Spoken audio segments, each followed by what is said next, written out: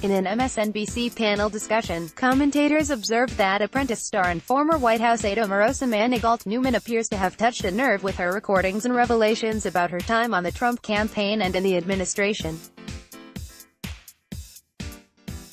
Princeton professor Eddie Glaude noted that not only has the Donald Trump aide experienced a number of personal tragedies in her life that led to her strength, she also has intimate knowledge of the way media works.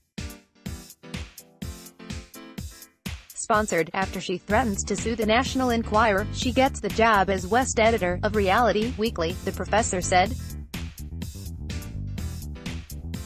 She knows how the tabloids work from the inside. Now that she's his enemy, Newman can match Trump at every turn, Glaude said. Host Nicole Wallace noted it's less that news media can't get enough of Newman and more that the president won't stop engaging her. I'm not sure we would have led with it yesterday if Donald Trump hadn't taken to Twitter and called her a dog, the host said. The panelists agreed that for better or worse, Newman is playing the media even better than her former friend, mentor and boss. Not only is there this student outwitting the master here, PBS, Alicia Menendez said, you have a president who's delivered misogynist, racist comments and now you have a successful black woman beating him at his own game. That has to get under his skin, she added.